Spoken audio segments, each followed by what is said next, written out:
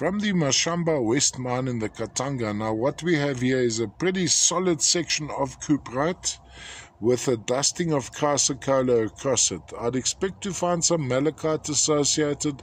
I don't quite see any here yet.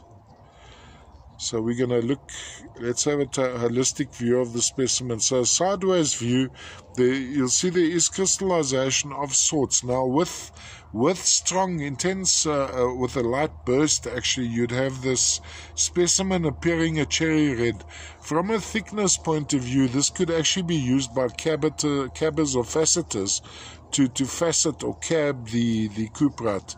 I imagine that cuprite is not a very durable or not a very hard gemstone, so perhaps not so much for faceting, but maybe more for cabbing. Lovely dusting of chrysocolla, good thickness here, can be worked on, but as is a pretty nice specimen as well, and crystallization in sections like this. And general size-wise, we're looking at 2 inches plus edge to edge. Across maybe just over an inch. Height-wise, maybe just on 2 inches. All the way from the Mashamba West mine in the Katanga. Let me see if I can get a little bit closer, especially on this section I find rather appealing. There you can see that crystallization happening as we go down, running across there. And it's a solid section of cuprite.